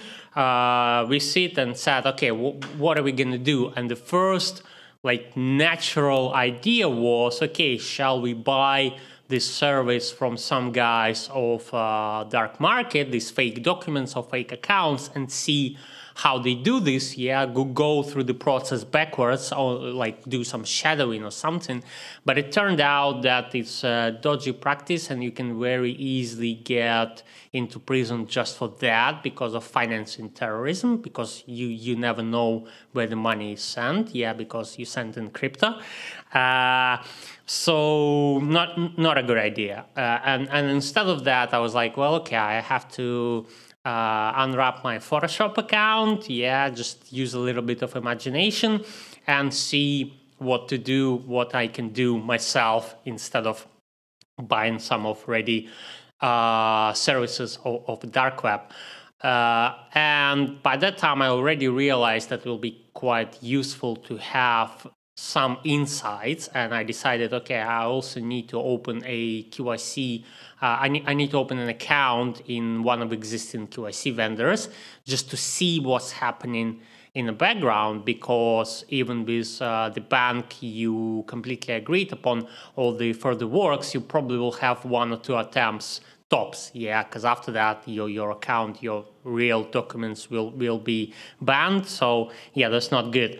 That was quite easy. I opened the account in one of QIC vendors, service providers, demo account, and because I am quite flexible in terms of I don't want to create a fake account for John Doe, I just wiped out a few letters from my first name and last name, and I became Timur Yunus, which is still a fake person, who never existed, never had a national insurance number, nothing. And I was really able to get away with this thing. So I uploaded the documents, all the checks went through, and I was like, okay, that's quite promising. That means that I probably will be able to open an account with the bank. We agreed I will be able to open it. But the last problem is that here obviously I uploaded documents in JPEG, where in the app you need to take a photo. Technically. So you have 2 cases. Normally we are talking about desktop apps and mobile apps. And desktop apps, quite easy. You have a bunch of software, even free software, that's called virtual cameras. A lot of companies try to fight with that, but ultimately, that's always a lose. Whenever you try to check liveness on Windows or Mac, there's no chance you can prove that this is exactly a live person who recorded something just in front of you a minute ago. We had a company who were checking names of the webcams on the system and were had their blacklist. So what we've done, we just renamed the camera to integrated camera instead of other brand camera, and that was it. The check passed. I was like, wow, that's bold. So obviously desktop is out of game because and obviously in most of apps you have the situation where if you are trying to submit using desktop, you will be mostly likely sent to use the mobile app, and there are two reasons for that. First of all is obviously the quality of the camera, because in mobile phones these days cameras are much better than webcams. But the second is, you have slightly higher entry barriers to tamper data on Android or iOS, and it's something to do with device attestation. So if you have proper device attestation on the app, if you do not allow it to be run on jailbroken or rooted device, you have much higher chance for to be sure that the data that comes from the camera is actually the original data from the camera instead of this Photoshop document. Next step for criminals would be to actually create actual physical plastic. Yeah, they use some very well-famous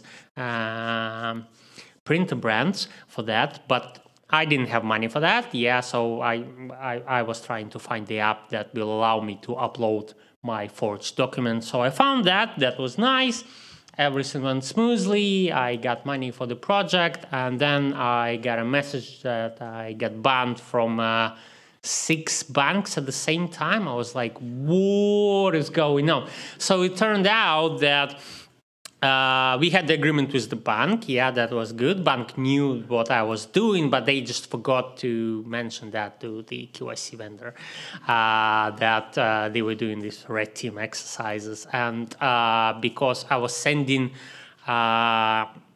real documents and fake documents, this QIC vendor was quite vigilant, and they added my real documents, my real driving license in their blacklist, and it's still there these days. So whenever I open a banking app, I always have a chance that your banking app is open, and a minute after you get a notification, unfortunately, we do not want to have anything to do with you. Goodbye. Yeah. So after that kind of kick in the guts, I decided to have some break from dealing with fake identities, and just had half a year break, not having anything to do with them.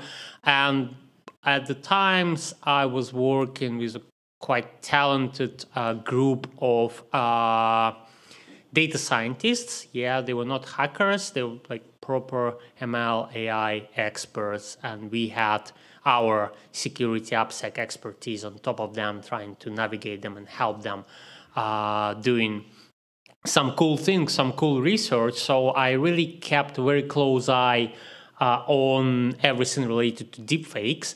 And suddenly I got these ad saying, hey, this is amazing deepfake offensive toolkit that creates deepfake live with your face and allows you to bypass liveness checks. Only now I realized that there is like absolutely nothing. They don't say anything about like how they actually implement this, like invade in the pipeline, especially on a mobile app. But nevertheless, I was like, okay, it's quite interesting. Let's give it a go and try to do something similar.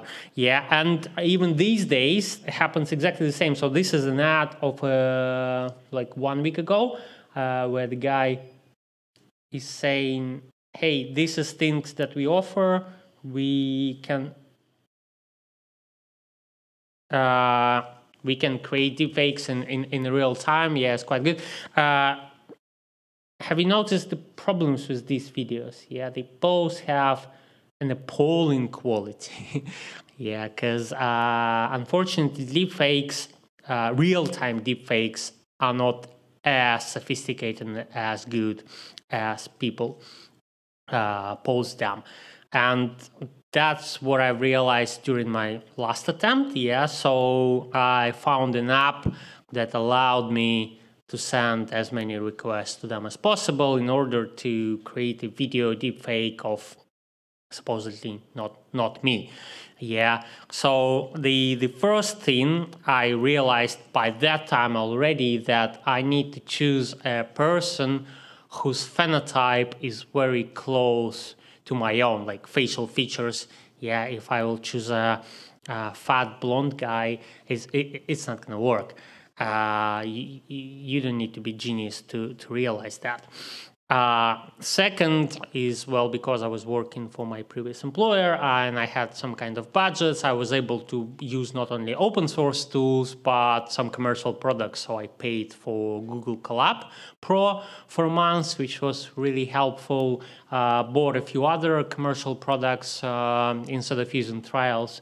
Yeah, and but again, the whole idea, it all comes to finding an app that would allow me to send hundreds of these video requests to the systems, and hundreds is like the minimum amount. If you're talking about like manual verifications made by humans, if you're talking about systems that are made with AI, you are talking something like thousands of hundreds of thousands of requests you will need to send to be able to bypass these things. And yeah, so deepfake offensive toolkit, nice thing.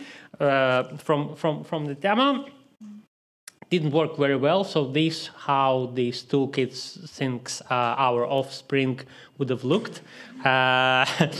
Unfortunately, Bank does not think that this is me. So again, what I was doing, yeah, I'm taking the video from this guy, taking my photo and try to create video that looks much closer to myself and send it to verify my own account. So yes, he still does not look like me at all. And again, yeah, so facial features are quite important. These people look even worse. This is the guy, the same t-shirt. This guy, well, also, as you can see, so this is already a product of deepfake. So this guy supposedly have my face on top of his, but he still looks more like him rather than me. So I took a step back and I was like, okay, let's try to take my own fake video, my own video, put my own face on top of that just to see. Maybe I will be blocked by that time. Maybe systems somehow recognize deepfakes or something like that. Yeah, so I created these two things. Well, you can see this definitely looks like an edited video. On the second one, you also have some kind of artifacts, but these went through. They both were accepted. I was like, wow, that's good. Okay, coming back to creating deepfakes from this guy, started using how it's called Deepface Lab. Amazing toolkit, really kind of like resource-wise expensive. So I had to use Google Colab Pro for that. And also by that time I realized that small things are very important, like do you wear a glass? Do you wear glasses? Do you not wear glasses? Yeah, what kind of glasses? What kind of background you have? And because I had this flexibility, I was asking to the guy, hey, can you record the video like with the white background? Take your glasses off. I'll put my glasses on top of that. So a couple tries. This. You see, not the best quality. This one was the best product of mine, and it still failed, unfortunately. And then after a few more tweaks, I came to some genius ideas. So I took my own photo, created a video from a photo, and then started to work on improving quality of that video. So these last two products actually were good enough to bypass verification in that bank. Yeah, so that was quite good. It took me about a week or two, and then I decided to look at audio as well. I'm not sure will this audio work or not.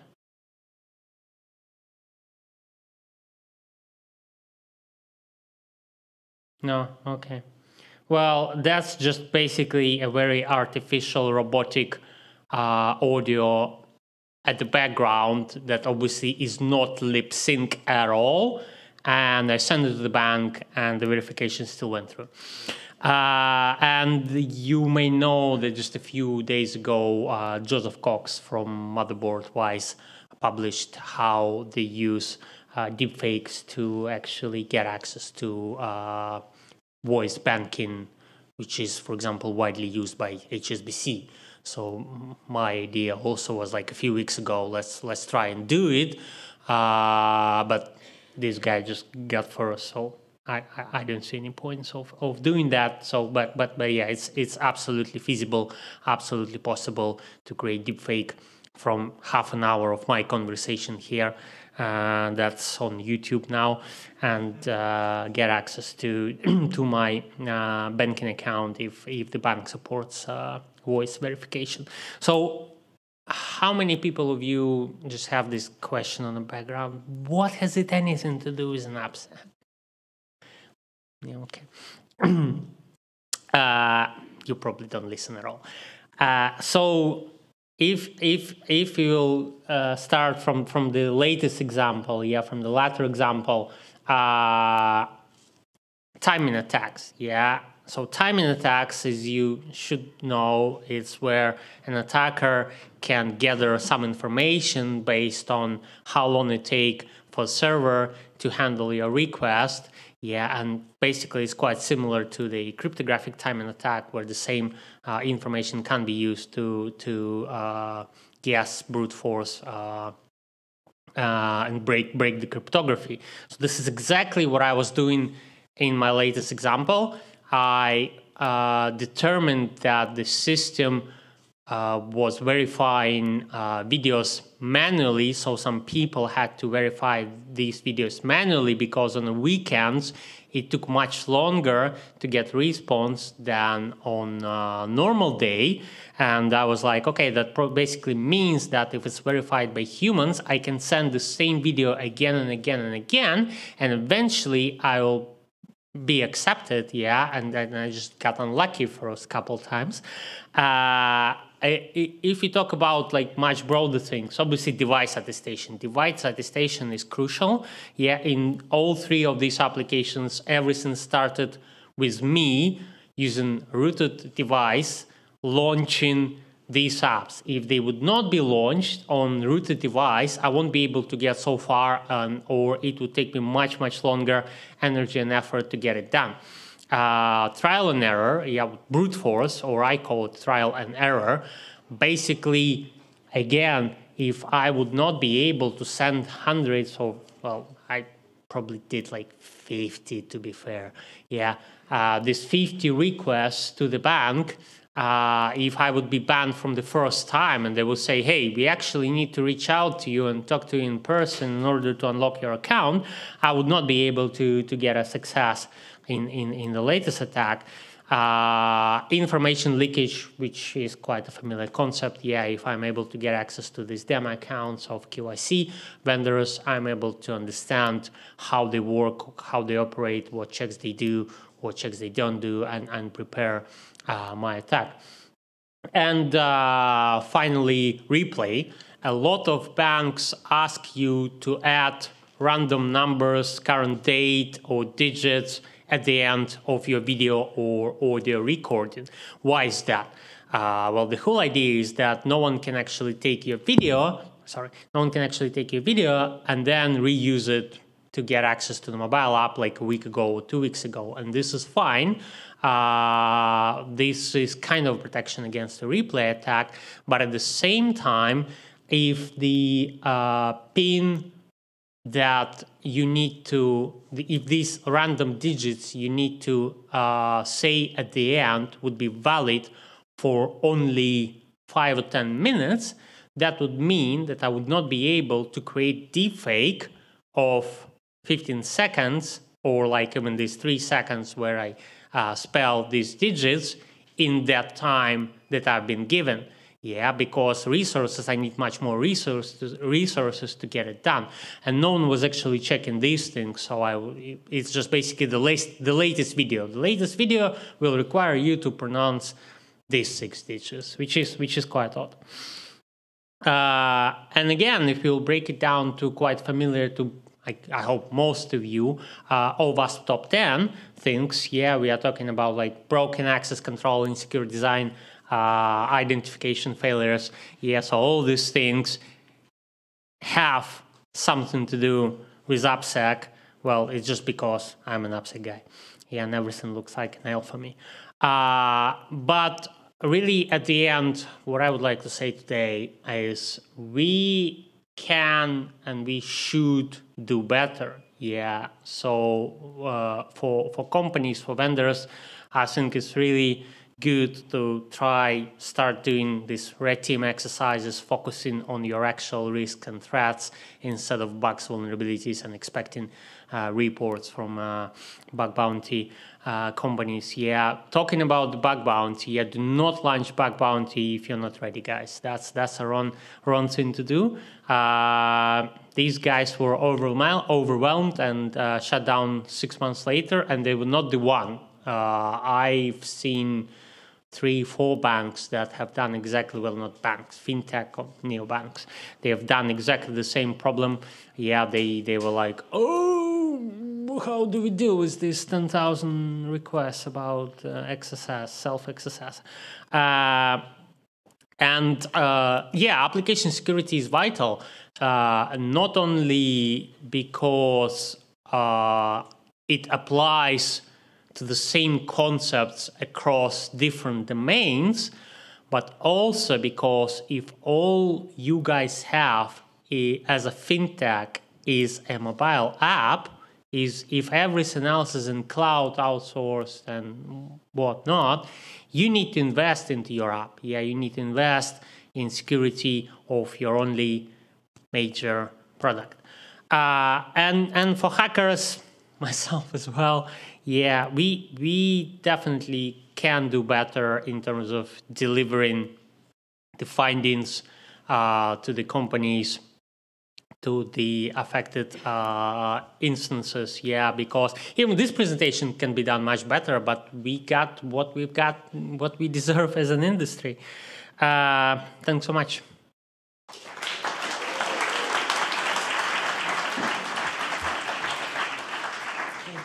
Thank you very much. Thank you very much for an amazing talk, Timur. So we already have one question online, which I'm going to ask, because obviously you talked about getting your identity documents and know your customer KYC blacklisted, right? But someone was asking, okay, that's just the identity bit, right? So you managed to get on the blacklist. But did this actually affect your credit rating in the UK? No.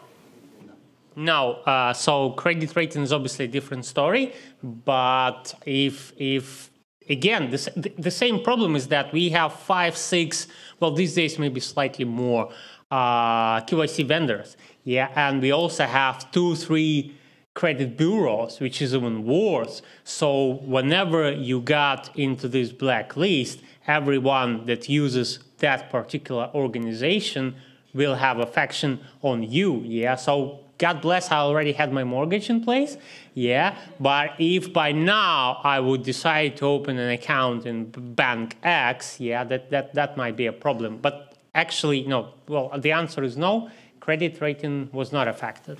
Thanks, okay. Fortunately. One question here already. There you go, Francesca. So great talk. You have access to your face and to your recording, but how can this be scaled by having access to maybe somebody else's video and try to hijack somebody else's face or voice? And what's your opinion on it? Well, again, I started with the idea closest to real attack scenario. I took my photo, high res, which is quite easy. I can get a high res photo of you, yeah, not a problem. And I created an animated video from that photo. And on top of that, I started tweaking with the quality. Yeah, so all I need is have a photo of you. Yeah, if you're talking about audio deepfakes, you need something around 10 to 15 minutes of a conversation. And as a public speaker, I'm yeah in a list of potential victims. Yeah. Okay. More questions? Dan. Absolutely fantastic talk. I'm blown away by it. But in particular, can you see any kind of market for kind of fraud or actual fraud organisation or anti-fraud organisations kind of using this on an automated level to try and stop exactly that? They see, ask, in the same way they ask for your email addresses these days, or who lives in your house, to kind of protect against those things. Could you see them asking for your video so they store that and compare it against various things, or is that just too complex to try? Well, all these days, all they are about is AI, and to the point where Visa, MasterCard, and like big vendors like Featurespace, which I really adore, nice anti-fraud startup, they try to apply AI in areas where solutions is like if then else. There is a strict rule you put in place, things done. Instead of that, I'm like, let's learn how we actually can behave and should behave. So I think your idea of like implementing these red team activities at a large scale within anti-fraud teams is very infeasible at this stage. Yeah, there was another question online somewhere about the data. Was it resonating with Mike's first talk about the data? Was it by submitting KYC information? That's a lot of data you showed them. Driving license, videos, right? And the thing is, the question is, do companies actually store this data for longer than they need? And do they then actually reuse this data? So in any of your research, do you think that any of your successful attempts were actually based on the fact that you had some unsuccessful attempts before and they previously had your data and gradually build up that gradual KYC? Is the previous storage of data exactly with the latest case, just the latest case shown that no data, well, it might be stored, but it was not used, because that would be obvious that, in the second video, I suddenly start talking absolutely different voice. Like that should be a red flag. And all these videos that I was able to send in a bank in the latest example also shows that none of these videos were available to the person who checked my video at the moment. I don't know what about the actual storage of them. But that's also interesting question from the point is when I was posting one of my articles, which are on paymentvillage.org, I was reached out by one of the biggest banks, like a compliance officer, who made a beef about like, hey, you say that all the banks and fintech just outsource QIC, they don't do things in-house, well, which is mostly the case. We do QIC in-house, and I think that's the problem, that when you do QIC in-house, you are liable for storing personal data and whatnot, so most of banks will prefer to just outsource these things and don't have anything to do with these things. But if you have resources, energy, and enough procedures in place, you can store them safely. It's not a problem, but no one actually uses them. That's the point. Okay. There's one question here. Hey mate, amazing presentation. Seriously, how do you know you're not crossing the legality boundaries during your activity? And are you not scared about legality impacts? I actually do know that I cross boundaries. I cross boundaries day by day, every day. That's my job. I'm a white hacker. I think of that. Who is the victim? There is a victimless crime. I'm trying to prove a point. That's the problem number one. Problem number two, well, I mean, sometimes I go on a very thin ice and I see the outcome of that. The repercussions might be much worse. So far, I was able to get away with these things. And my life's approach is, if I was able to get away with these things in the past, I can keep doing these things. But I don't try to embrace anyone in this room to keep doing what I do. Yeah, but that's a dodgy question. I ask this myself every day. Yeah, just to add, we did have a talk about the Computer Misuse Act, and I think it's actually changing. So there are actually some changes coming up. So for responsible vulnerability disclosure, there's now hopefully going to be better guidelines and better legal protections. Any more questions? No? Okay. Thanks very much, everyone. Thank you, Tim.